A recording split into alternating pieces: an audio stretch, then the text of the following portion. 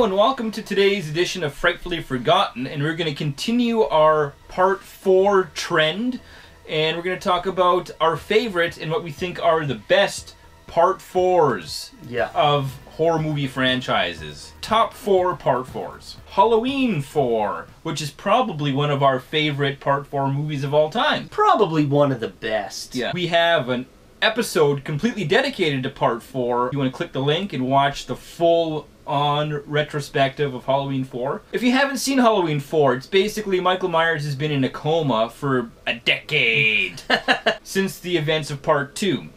He's being transferred to a different hospital and he hears that he has a living relative, a niece whose name is Jamie, which wakes him up from the coma. Then he goes off to find and kill Jamie. So what makes Halloween 4 a good movie? It's the story. He learns of a niece, so another family member that he's got to go and kill. It's a good way to show what happened to him from the last movie, and then it's also a good way for him to get released back into the general public. One of my favorite things about this movie is the atmosphere. Yeah. I really love the atmosphere and the look of the movie. The opening credits sets the tone for the movie so well. It's the most Halloween feeling movie of them all. The characters are fantastic in this movie. The kills are fantastic in this too. They're dialed back a little bit. Yep. It's not so silly. Brute force in his hands. Yeah, because he's a strong man. There's not that much blood in this movie either, right? Which kind of harks back to the first movie. And there's Hoffman in it. Loomis! Loomis! This brings us to our next one, and that's Friday the 13th Part 4. Starts right after the third one, where they put him on the gurney, take him to the morgue. I guess he's dead. Comes to life and goes back to hunting and killing. But this time he has to take on a little bastard, Corey Feldman. This one, not as campy as the third one, right? Yeah, that's what I like about it. The third one is pretty campy. You got the disco music, you got the really defined, stupid characters like the hippie couple, the bikers, the jokester Shelley. Would you be yourself?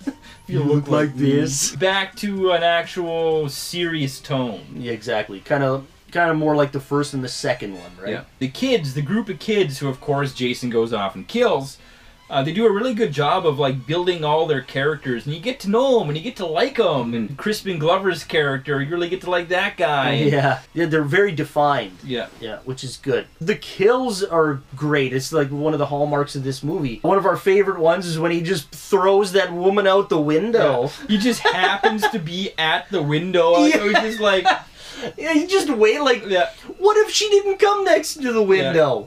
You just kind of stand there and... I'm just gonna go and scale this house and maybe someone might be at this window. If they are, I'm in luck. And I'll just throw him out the window. He's all over the place. He's outside and then all of a sudden he's at the front door. Then all of a sudden he's like... Inside, upstairs, and then he's back outside. The effects in this movie are great, and they're done by the master himself, Tom Savini. His hands. Disgusting looking. Yeah, like his fingernails, and they're all like monster hands. Yeah, I like that. I like that about it. Yeah. And they show his hands more than they show him. Right. Which is a good thing about the movie. They don't overplay and overshow Jason. You don't see him just walking around the woods like in the later movies. Just that's all he does is just walk. Yeah.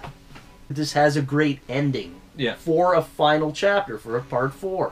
But it also leaves the window open a little bit with the Tommy Jarvis character. Our third favorite Part 4 movie, which is Land of the Dead. It's not credited as a Part 4, but it's the fourth movie in George Romero's zombie series, right? Yeah. So this takes place after Day of the Dead. And at this point, civilization has kind of rebuilt itself. The zombie threat is still there, but they're more of like pests. You know they're there, but they're in the back of your mind. The basic plot is that there's a big, like, rich asshole played by Dennis Hopper, and he lives the good life. Anyone else lives in complete squalor. John Leguizamo's character steals Dead Reckoning and threatens to blow up the city unless he gets paid.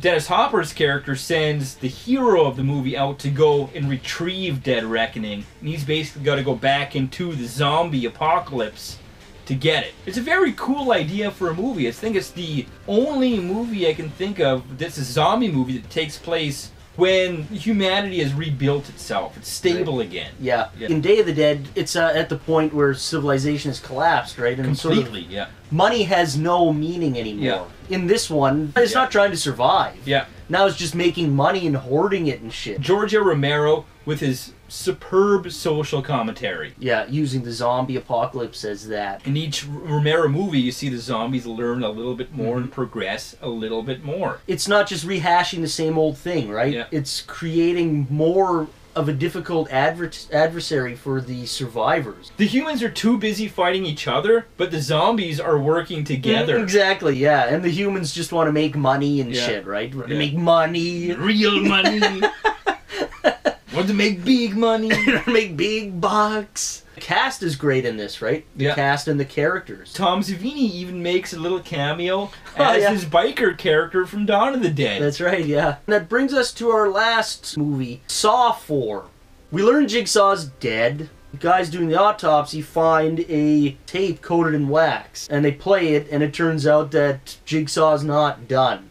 He's going to continue the games. We also get introduced to the main character, Daniel Rigg. He's a cop. Jigsaw tells him, mind your own business. But he decides to play Jigsaw's game. Exactly. And tries to save everybody. Yeah, and he just fucks everything up. If the main character just would have stayed home and went to bed, none of this bad shit would have happened. But no. The moral of this story, right?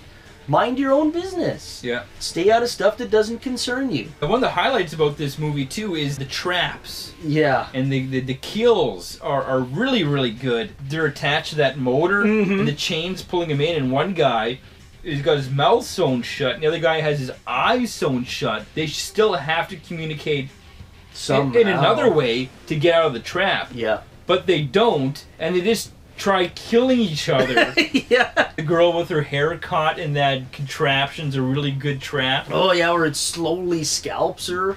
A lot of cringe-worthy stuff. The pedophile guy, he's got to like poke out his own eyes to get out of the trap. The drug addict has got to push his face through his knives. Yeah. The backstory showing what made John Kramer the way he is, right? Yeah. And then showing like his traps from the beginning, and they're not so great. And then the finality of it is that he dies. But they found a way to continue his legacy, and he's still playing games with people after he's passed on, which is very cool. Yeah, it is neat. Yeah, he's like, and he's not just playing the games, but he's running the show somehow. Yeah. He's playing multiple games at once. Yeah, and he's dead. So that's it. That's our top 4 Part 4 movies to kick off Season 4 of Frightfully Forgotten. If you have some of your favorite top 4 movies that we haven't mentioned yet, please let us know in the comments. We are going to mention more throughout the season. More Part 4s are going to pop up. There's going to be more Part 4 themed episodes happening. Yep. So stay tuned, and of course, keep drinking.